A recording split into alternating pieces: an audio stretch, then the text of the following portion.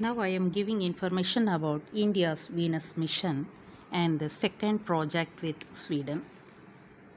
Sweden is getting on board India's Venus orbiter mission, Shukrayaan, with a scientific instrument to explore the planet.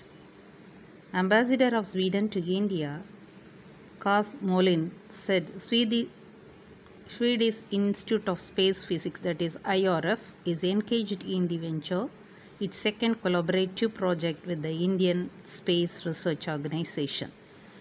IRF's satellite instrument Venusian Neutral Analyzer, that is VNA, will study how the charged particles from the Sun interacted with the atmosphere and exosphere of the planet.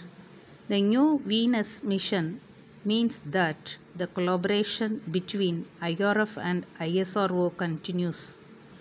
The VNA would be the ninth generation of IRF's series of miniatured ion and ENA. ENA means energetic neutral atoms instruments. According to Swedish officials, the first generation was named SARA, that means sub Ke5 atom reflecting analyzer, and was launched on board the Indian spacecraft Chandrayaan-1 that explored the moon in 2008 and 2009.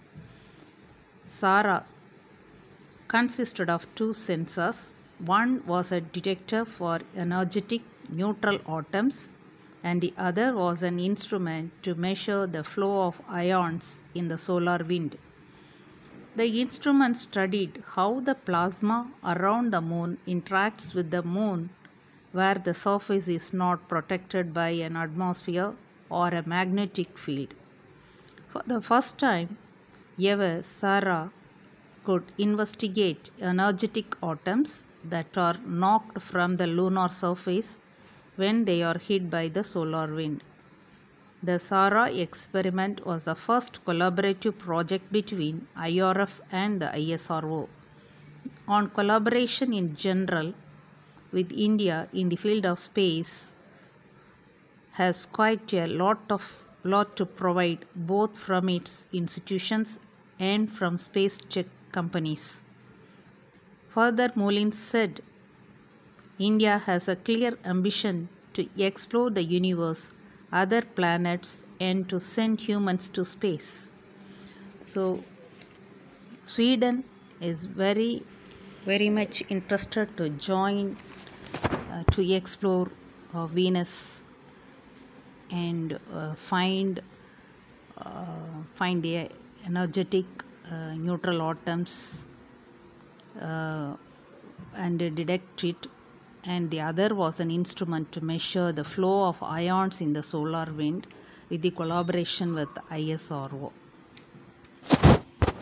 Whenever ISRO had a joint venture with other nations, definitely we are getting foreign exchange and further we can proceed and succeed more in the field of space research. Sweden joins India's Venus mission with a tool to explore this planet successfully launched on 25th November 2020. Successfully.